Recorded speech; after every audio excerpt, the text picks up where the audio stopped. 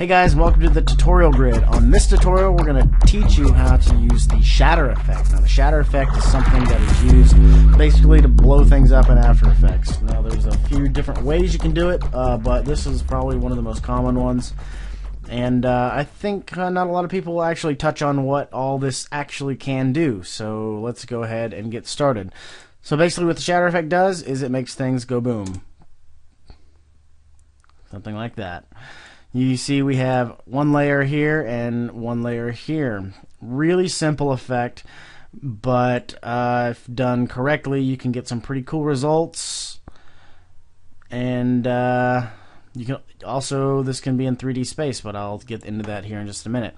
So in order to set this up, what we're going to do is we're going to go into composition, new composition. Now I have mine set up in HD for 1920 by 1080, 10 seconds, 23.976, which is 24 frames per second, which is more film, cinematic.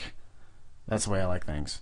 But I have this little paper deal that I use for my background, and I can bring that in. Notice how big it is. I'm just going to go ahead and scale that down by clicking and pressing shift and holding it, and that'll just bring that down in one instance. So I already have that. And now what should I do? Okay, well, what you're going to do is you're going to go into the effects presets. You're going to click, you're going to type in Shatter. So just go ahead and just go Shatter. And that'll bring up your shatter effect here, and then you'll crop that over or pop that over. Now, as soon as you get it into your composition, you can notice that it's already doing some things that are basically preset built into the effect. Now, if you press spacebar, you can see the wireframe mesh just go nuts. And it just breaks apart all this stuff, and basically it's just a brick wall. It's pretty much the standard preset for this effect. So boom, it goes boom. Now there's a few things you can do. You can either keep it on this type of view or the wireframe, but usually most people go into a rendered view, which will actually show you what it looks like, but it'll have to render out all of the components for that. So it's rendering a light that is actually built into the plugin, as well as all these different little layers around it. So, I mean, it's good if you have like a really high processing computer, but not so much if you're just using a standard, 4 gigabyte computer like I am right now. But I'll probably just keep mine rendered. Now, the next layer down, you have shape. Now, what your shape does is pretty much controls all these little, I'm going to call them particles, because that's kind of what they are, because every time you bust one of these out, that just creates one particle, and you have your repetitions and all that stuff. What most people use under the shape is the glass. Now, you have a couple different ones that you can use. I mean, glass looks like glass. Most people use that for destroying things. I mean, you can do hexagons, which looks more like a honeycomb. Planks, which will look like wood. A lot of the times, I actually use this on a ping layer, and I actually move the camera, and you can get some really cool effects with the planks because it looks like falling wood, so you can get like some debris and stuff like that, which is pretty cool. Let's see here. You got the rhombi. You got a bunch of different little things you can choose from, but what I'm going to focus on is the glass. Alright, now we also have what's called the repetitions layer. Now the repetitions layer is how many of these particles we're going to have. Now the more particles we have, the smaller the particles are going to be. So we're going to go ahead and bump that up, and look how many particles you can get. But notice how bogged down my computer is getting. It's because there's so many freaking particles going on. 88 particles more. I want thousands. That'll basically kill your computer. Look at that. Look at that. Nobody wants that. Nobody wants that. But anyway, I'm going to bring it back down to 10 just for sheer sake of this tutorial. Alright, we also have the direction of the particles. We want them to be going out at you You know, I mean, you can move them around like that if it was like a spinny bomb or whatnot, but usually I don't really mess a lot with that. Now, the extrusion depth is something I do like to get into. Now, the extrusion depth is how big or thick these particles are. Now, this is at 0.20. You can bring that up all the way to however big you want it, to look how cheesy it kind of looks, but usually I put mine down at a 0.5, 0.10, just give it that really thin kind of glass look. That looks pretty good. Alright, now we have our shape done. The force layer basically brings out how big this radius is going to be. So the bigger the radius, the bigger your explosion technically is. So we have this small radius here, which basically just explodes out of one little portion of this little glass wall. Now this is cool. Actually, I'm going to leave that there. I'm just going to go ahead and leave it like that. Just one little explosion out of the wall there. And strength, the stronger this is, the further the particles or the glass is going to come out at the camera. So also the faster it's going to be. So if we're going to manipulate a bullet hole, we have that just flying out, boom, right out at the camera, which is pretty cool. But I'll show you a couple other things that's going to make this look a lot better here in just a minute. Now, Force 2 I don't really get into a whole lot just because I don't use it hardly at all. Most people will just be using the Force 1, so I'm just going to go ahead and not touch on that. Now, the physics layer is a layer I kind of want to touch a little bit. Now, we like to have this as random as possible. That way it's not just really geometric, and I don't know, the more random the better I think it usually looks, just because it's not like things are flying out at you. You want this to be just kind of random. It looks more real that way.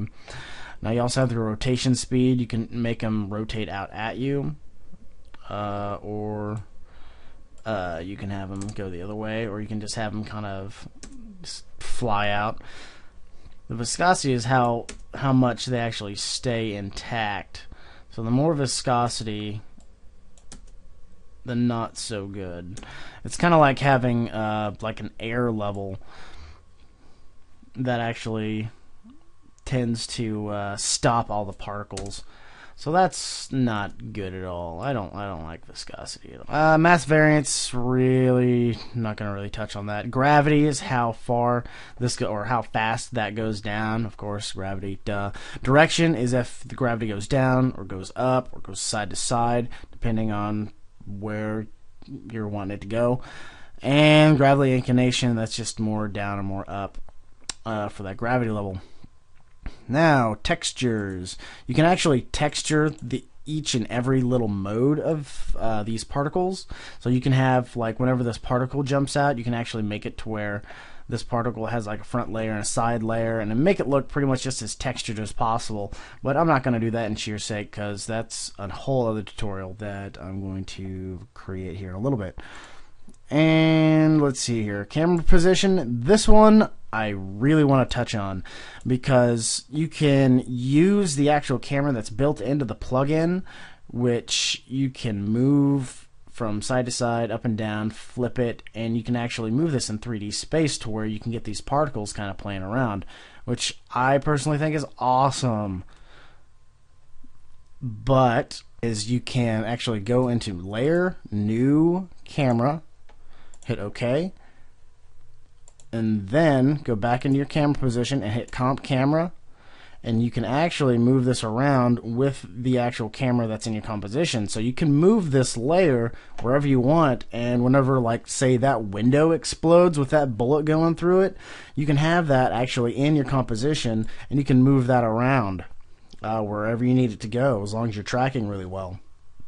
So that is a really good tool that I definitely encourage you guys to use. Let's go ahead and get back here. Go back. Alright. But I'm going to keep it like that for sheer sake, because it is awesome. So bring that back down.